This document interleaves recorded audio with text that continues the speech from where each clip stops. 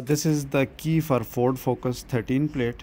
Yes, So it is keyless. Okay, so it don't have any key to put in ignition. So today we are changing the battery of this Ford Focus. How to change the battery? First of all, open this. We have already opened this. Open There's this a small space here. small space.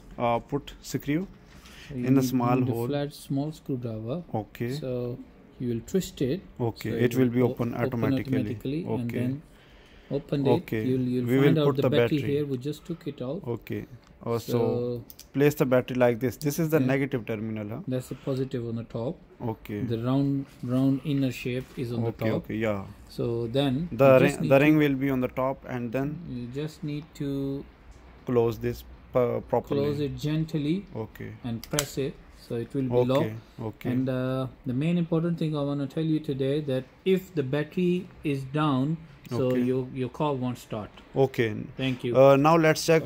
Before this, our car was not not working. So let's try this. So now this key is working. So make sure you use the new battery at this keyless. So I hope this video will be fine, informative for you. So we'll see you in the next video. Thank you for now.